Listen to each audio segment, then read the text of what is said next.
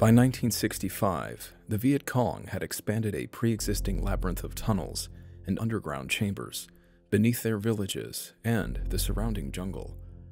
For nearly 8 years, they practically lived in this network of subterranean cities as they waged a war of endurance against South Vietnamese forces and their allies. Thousands of miles from their own homes and families, the Allied soldiers and Marines who daringly entered into these claustrophobic passages were met with complete darkness, the smell of damp earth and rotting corpses, vicious booby traps, and enemy soldiers lying in wait. This is the story of the Viet Cong tunnels.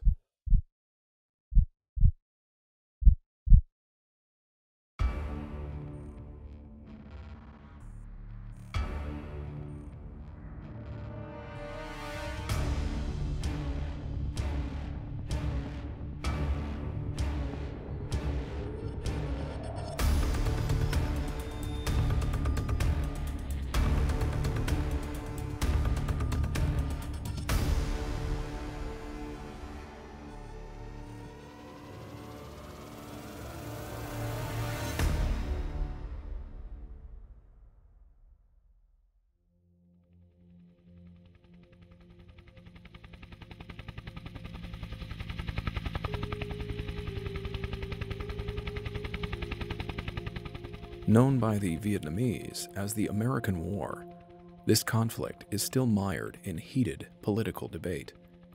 Therefore, understanding why this war was fought, why the Vietnamese spent over 20 years digging tens of thousands of kilometers of underground tunnels, requires a degree of understanding the root causes of the war itself, or, more precisely, the question of why millions of Vietnamese citizens found themselves in the crossfire as the armies of the French, Japanese, and then Allied forces destroyed each other in the dense jungles and rice paddies of Vietnam.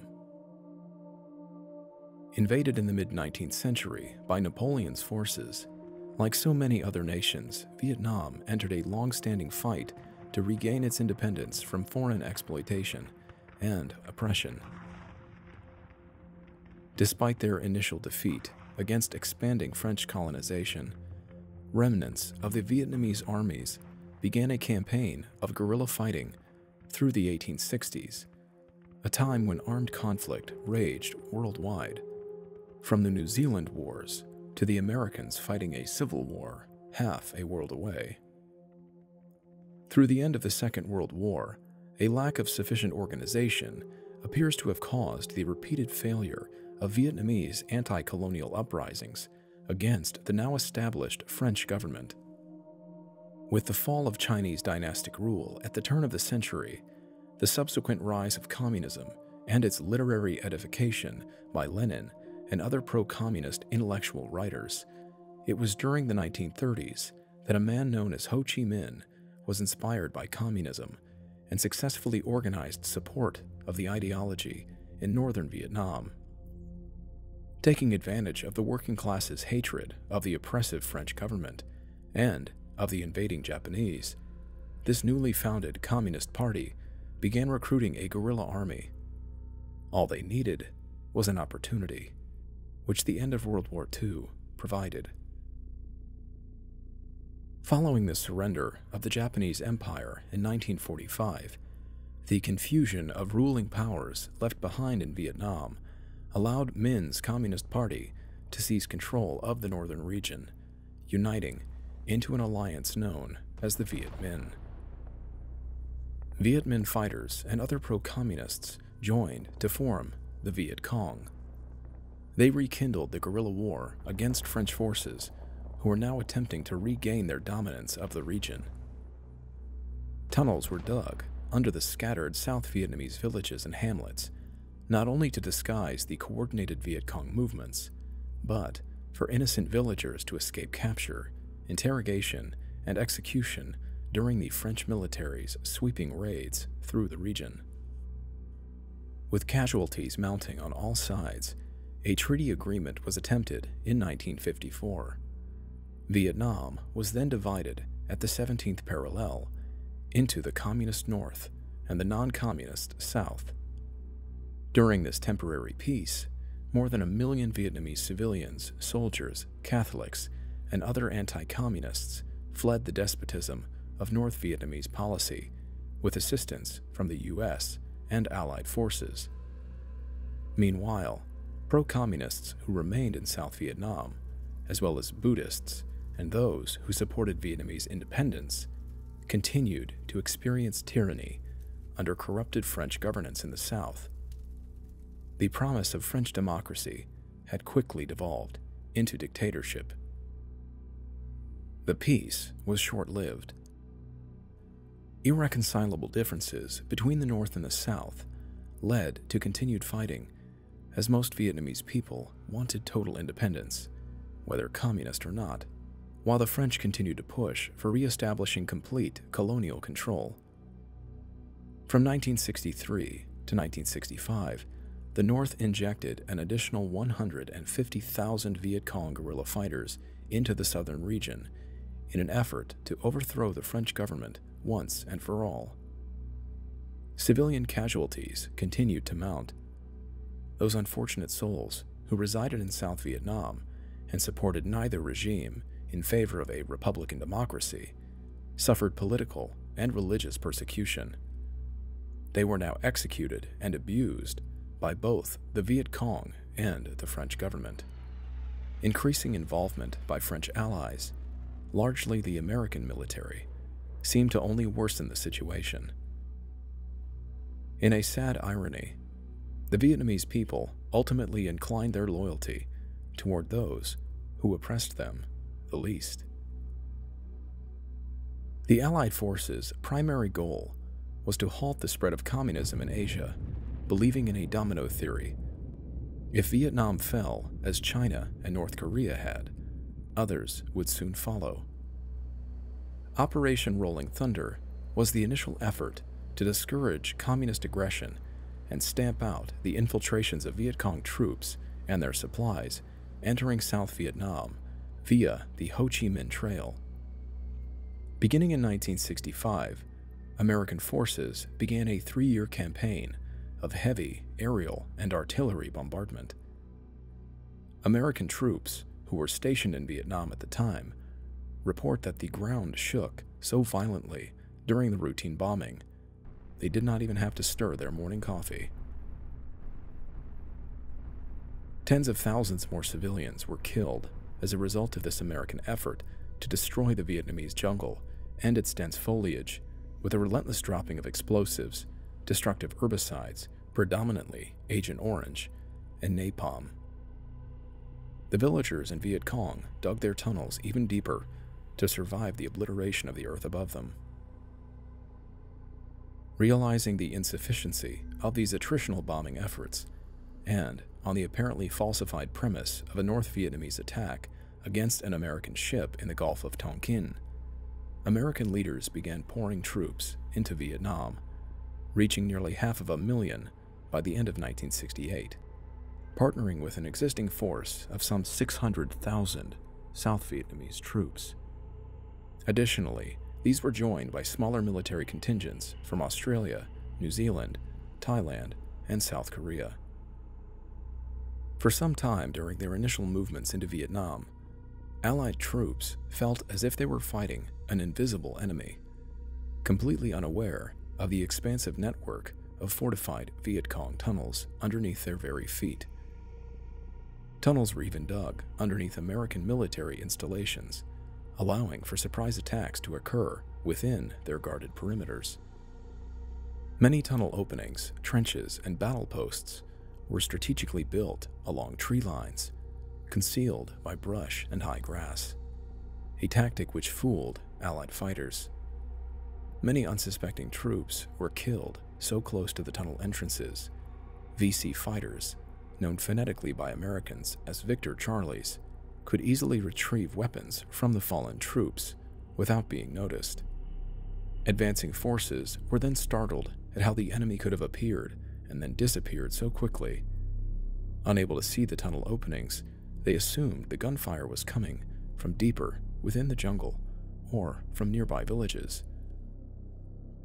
Without ever encountering a single Viet Cong fighter, daily patrols suffered numerous casualties, as the terrain was littered with tens of thousands of concealed booby traps. Over 11% of the Allied deaths were caused by these traps, with thousands more survivors still maimed and injured for life.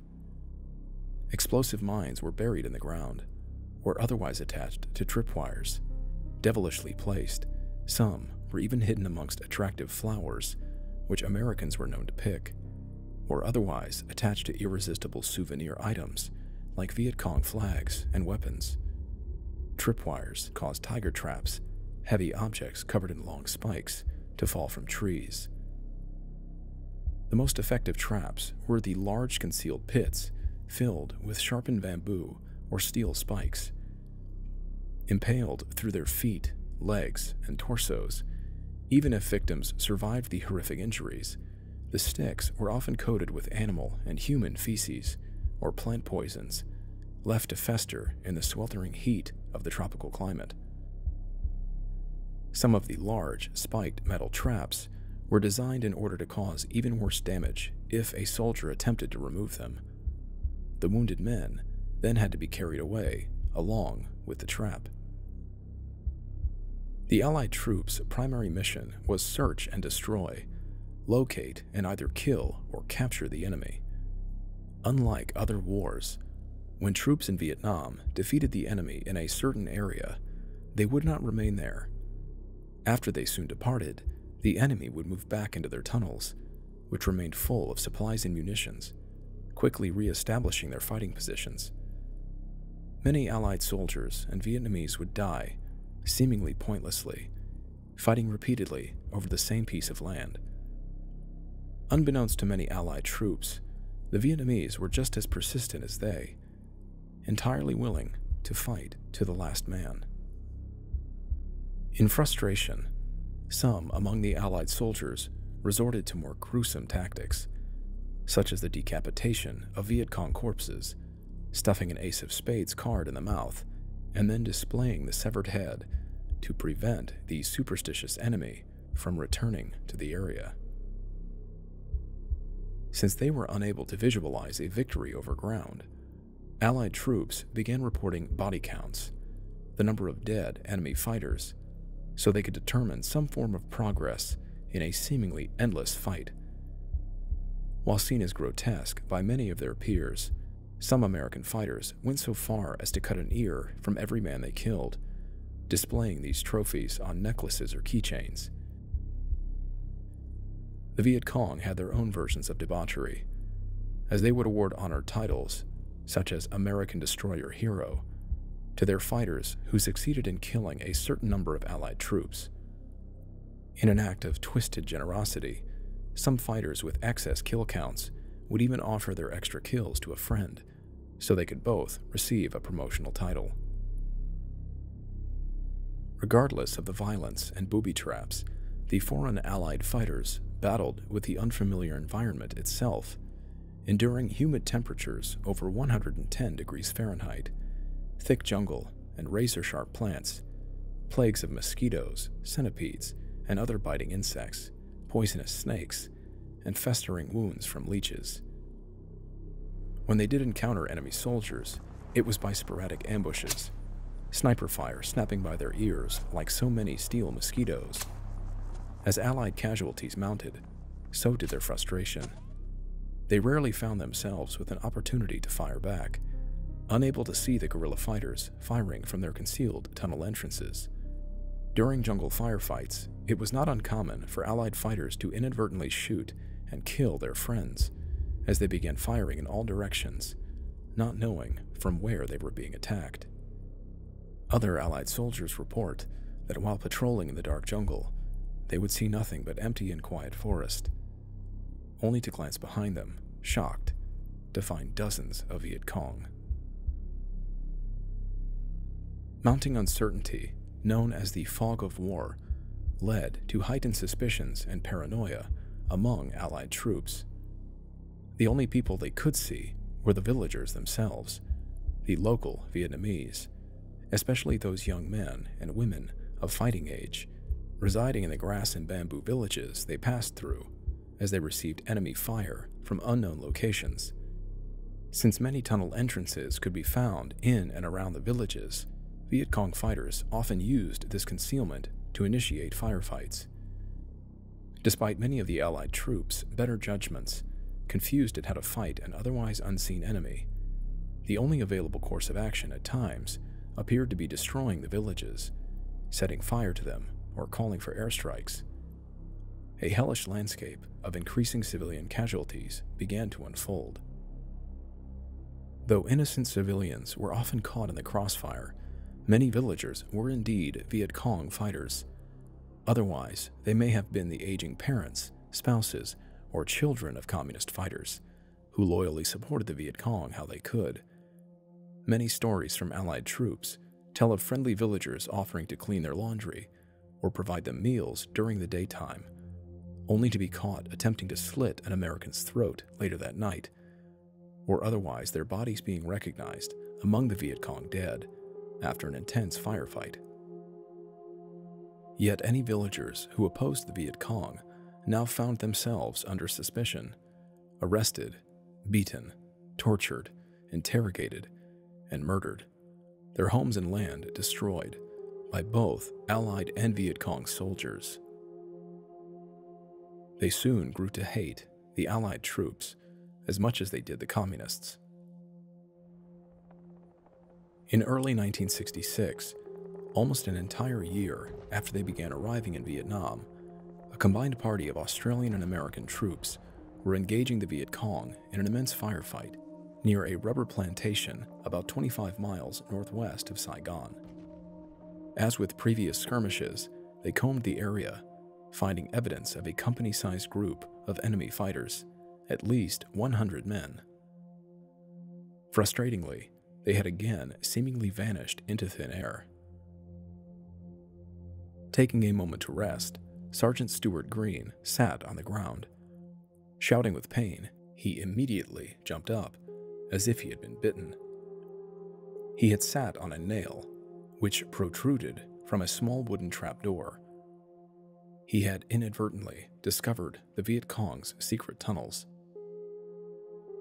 Being a wiry 130-pound soldier, he dropped into the tunnel and reported spotting 30 Viet Cong hiding just feet below the troops searching the jungle above. When efforts made with smoke and tear gas to evacuate the hiding rebels failed, the Allied forces resorted to explosives. They soon realized that throwing explosive charges into the tunnel entrances would be largely ineffective.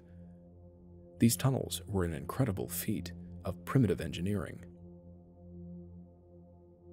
During roughly 21 years of digging, using only small shovels, tin bowls, and wooden baskets, many villages within South Vietnam had developed their own network of tunnels, the location of which was known only to the inhabitants of each respective village, as a security measure in case one of them was captured and interrogated.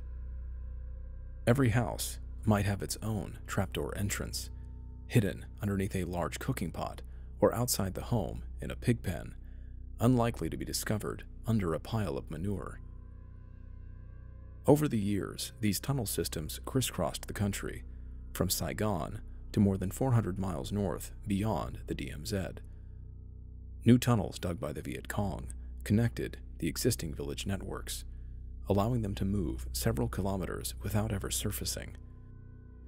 Tunnels dug right into the French-controlled city of Saigon allowed communist spies and saboteurs to enter and leave the city unnoticed. Where the soil permitted, tunnels extended to depths beyond 30 feet below the surface, with some systems having as many as 4 separate levels.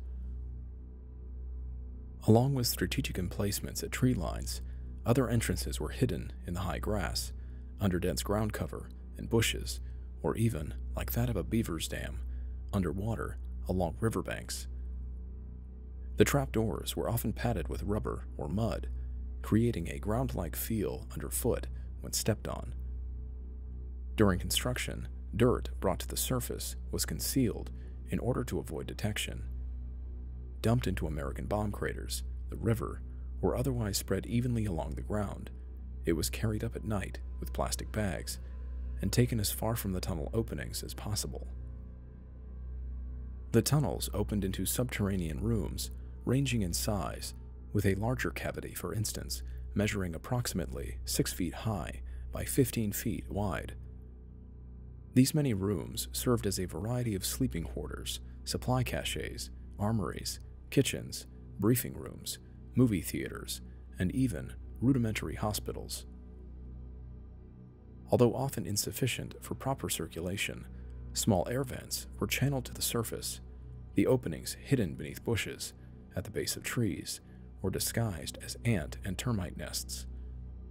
Pepper or other masking smells were used in these vents to confuse the tracker dogs, which Americans used during their search and destroy patrols. The smells of cooking and burning wood were channeled through multiple smaller vents in order to better disperse the odor at the surface. Increased artillery bombardment and foot patrols by Allied forces forced the Viet Cong and villagers to remain underground. Life for those living prolonged periods in the tunnels was hardly enviable, as they often faced starvation, suffocation, and crushing death from collapsing tunnels. Some women were forced to give birth in the tunnels, while massive explosions ravaged the earth above them. While doctors were present in some of the makeshift hospitals, limited access to medical supplies meant that rudimentary methods were used. For instance, if a blood transfusion was required, some doctors report rigging a bicycle pump together with rubber hosing and glass bottles to conduct the procedure. More serious injuries, like broken arms and legs, resulted in amputation with no available anesthetics. Damaged bones would have to be cut using pliers. When they were not fighting, building traps or improvised explosives, or bleeding out on an operating table, tunnel occupants were limiting their movement, lying face down on the tunnel floors to conserve oxygen. In spite of the miserable circumstances, the Vietnamese, like their enemies, would look for ways to remain creative and keep their minds active, distracted from the reality of their situation.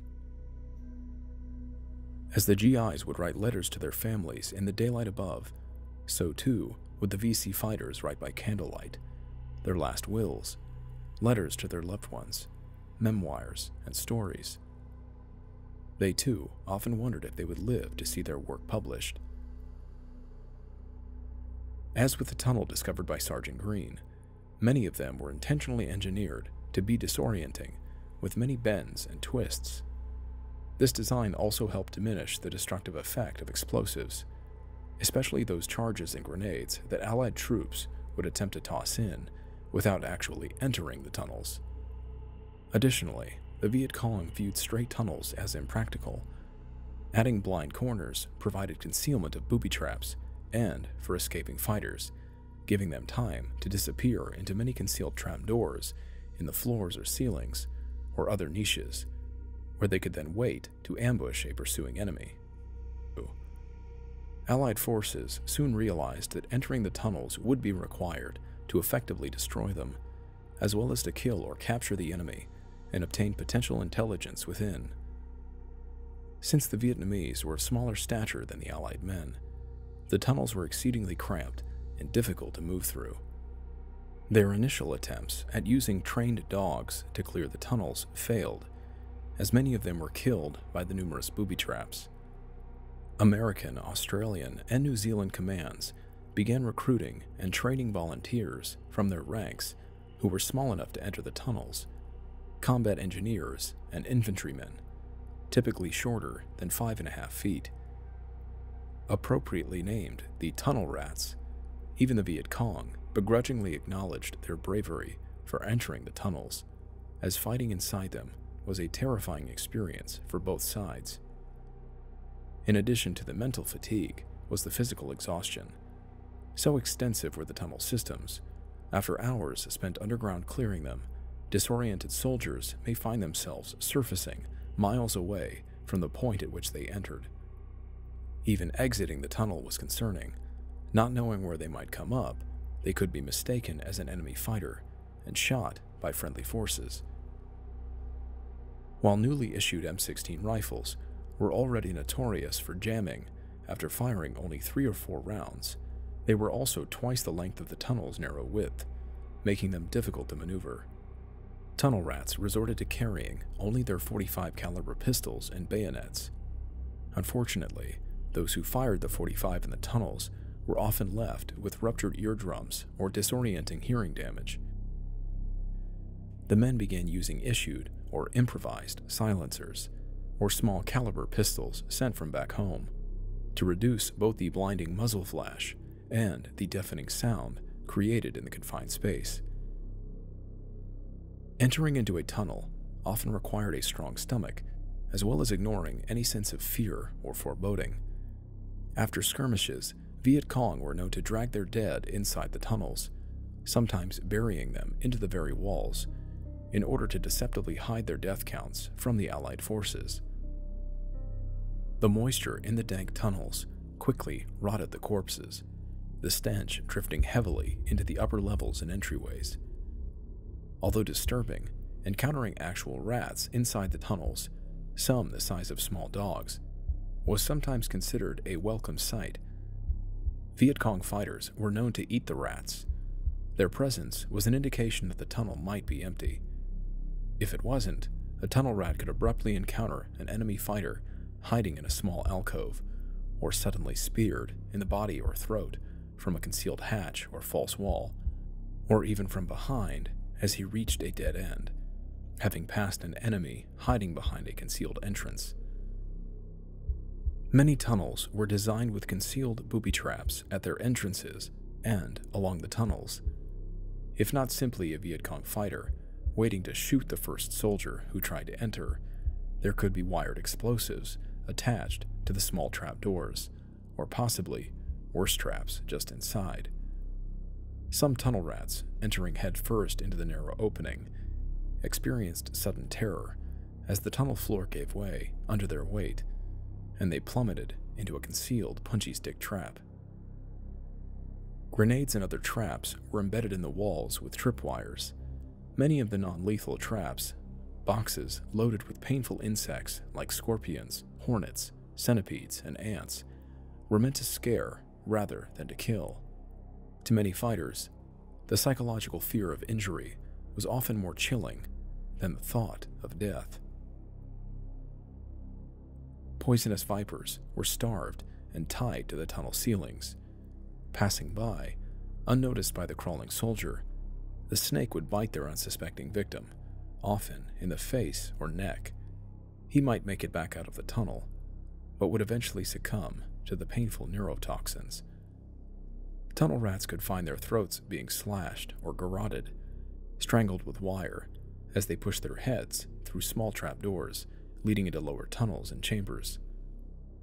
Other sections of tunnel, dug vertically, allowed waiting enemy fighters to drop grenades down onto approaching tunnel rats. U-bend portions flooded with water were designed to protect the Viet Cong from tear gas or other attempts to flush the tunnels with smoke. Passing through these gooseneck portions of tunnel required a tunnel rat to hold his breath for an unknown amount of time, with the thought of reaching the other end to possibly find it blocked, or otherwise being suddenly impaled by a waiting enemy spear. Sometimes, without warning, the tunnels themselves would simply collapse, crushing or pinning the now helpless soldier. Standard operating procedures evolved throughout the war. At least 2 soldiers would enter the tunnel, one crawling a few meters behind the other, to prevent both from dying as the result of an explosive booby trap. The other would then laboriously pull his friend's body back to the surface. When they did fire their weapons, they tried to never fire more than 3 consecutive rounds before reloading, preventing the enemy from determining how many shots they had left. Studies conducted during the war indicated that these men gradually developed a superior sense of hearing and smell. They avoided overwashing, the use of fragrant soaps, or anything else that might result in a distinguishable odor. Although they carried flashlights, tunnel rats in training were advised to adopt a standard operating procedure: do not turn on the light. Rather, experienced rats would become adept at using their other senses, hearing, smell, and touch, to move through the tunnel, constantly feeling for booby traps and sensing the presence of enemy fighters. Telling the story of his first enemy encounter in the tunnels, a marine tunnel rat recounted that he was challenged by his friends to get his first kill without firing his weapon. Experiencing a dreadful sense of unease, he entered into his first tunnel. After some time, crawling through the narrow and pitch-black passage, he suddenly paused. He could smell another man's breath. The concealed man then lunged in the darkness. As they fiercely grappled in the narrow space, the fighting ended when the young Marine managed to seize his unseen enemy's throat and crush his windpipe.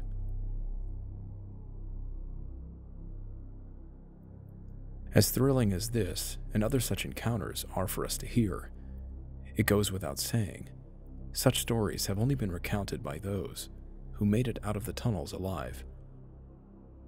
Tunnel rats suffered a casualty rate of 1 out of every 3 who entered the tunnels, with many who didn't die being permanently maimed and injured, if not physically, psychologically. Both Vietnamese and American fighters expressed shared sentiments towards the violence and brushes with death that became a routine experience. If I die, I die. If I make it, I make it. The more of your friends died, the more you wanted to fight, the less you feared death.